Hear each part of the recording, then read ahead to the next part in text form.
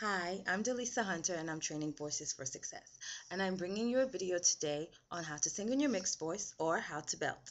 And of course, this is something that is very experience driven for me because I was a gospel singer for a very long time, and of course, I still am. And then I got to college and I declared my major voice performance, and I realized that everything was classical.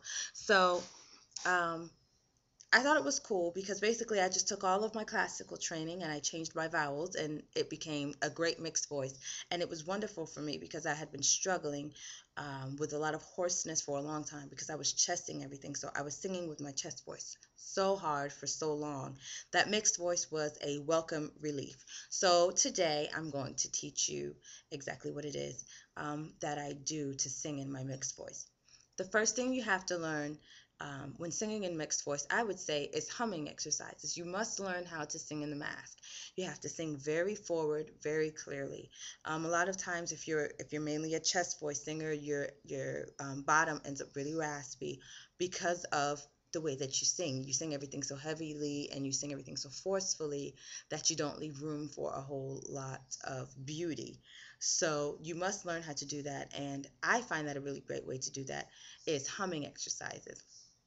Um, Basically, what you do is you go, ah, ah. Now keep your throat just that much open with your soft palate nice and high. You're very relaxed, and close your mouth. So you're gonna go, mm, mm, mm. It feels like it kind of tickles in there, and you feel that pressure point behind your nose, that ning, ning, ning. That pressure point right there, that's where it needs to be. So you're gonna go ahead and you're going to do some humming exercises. And something that works for me all the time is just a simple 1-5-1-5-1. So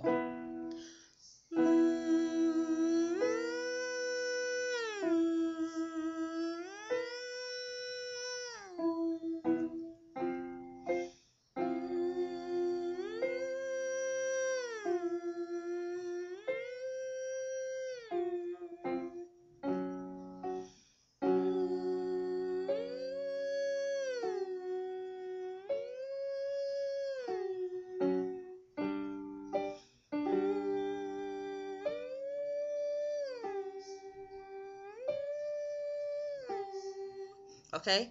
And what you want to do is you want to make sure that that's always forward.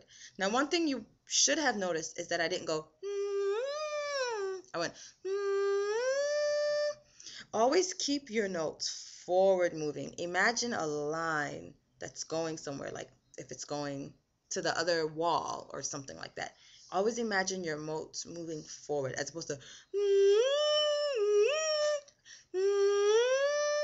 bypass all of that tension and just let it float. That's your first step to singing in the mask and to belting. That's actually very key because belting is just a very strong, very clear head voice. And that's just the main thing. So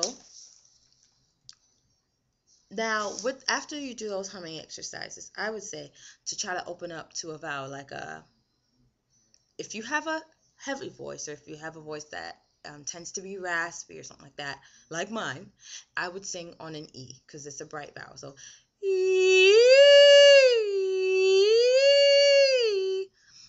maybe try to start lowering your range, maybe.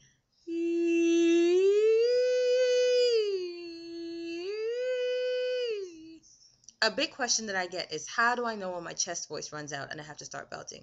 Well, it's not about your chest voice running out. Even when you're low in your range, don't sit so hard on your voice. Don't go, ee. Don't do that. Don't flip between your notes. Always add a little head voice to everything that you do. And that's the way that you find evenness. Um,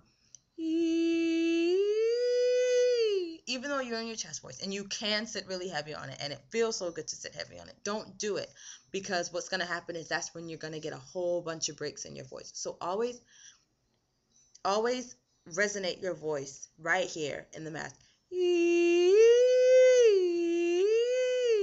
as opposed to see, I'm sure you heard the difference. So try that. If you naturally have a light voice, do an ah. Ah. Now, if you have a dark voice, an ah is not going to work for you because you're just going to go ah. But if you have a light voice, it'll be perfect. So ah, ah. Okay. And of course you can add vibrato to it. That makes it nice and rich. Ah. Okay. Um. Now, if you want to, here's the kicker that everyone pays thousands of dollars for to learn. In order to get away from that operatic sound that comes along with singing a strong head voice, change the vowel.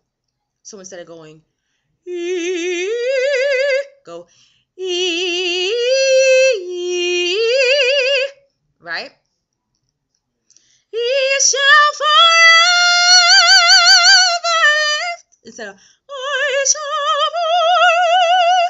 I did everything the same, except one had very vertical vowels. And that's what happens when you're singing opera. You're taught to release everything, release all of your tension. No smiling. When you're singing pop, add a smile to it. I shall. That's why you see so many people go, ah! Okay? That sound is what makes that operatic sound go away.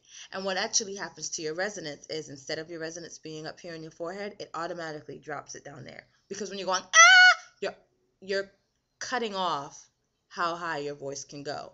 But if you keep your voice nice and open and you keep it in head voice, it's going to pop exactly where you need it to pop. So that's why I say the first thing you need to do is learn how to sing in the mask. Figure out what your head voice is. And then once you have your head voice, pop that thing forward right there. Some other great ways to learn how to sing in just what your range sounds like high for people who might naturally have a raspy voice or something like that I know some people hate them, but trilling exercises do work. And the reason why they work is because you're not conscious of your throat at that time. All you're worried about is I need to get this trill out. So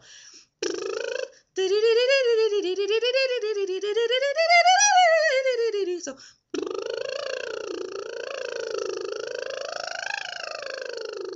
that's a great way to learn how to sing in your mix because you're singing in a nice, strong, steady head voice and you're not even paying any attention. So what happens is when you open up to a ah, it sounds like ah. Okay? Yeah, so find your head voice. Get your head voice. It's okay if you sound really operatic while you're practicing. It's fine. It's easier to take that away. If you don't want to sound that operatic, stop the vibrato. If you don't want to sound that operatic, change the vowel. But that is how you sing in your belting voice. That's how you sing strong without hurting yourself. So give me some feedback. It took me years to learn that. I went to college to learn that. And again, I can't believe I gave that for free. But you asked. So, and I gave it to you. So, I hope all is well with you all. I hope that helps. Please let me know. Be blessed. Goodbye.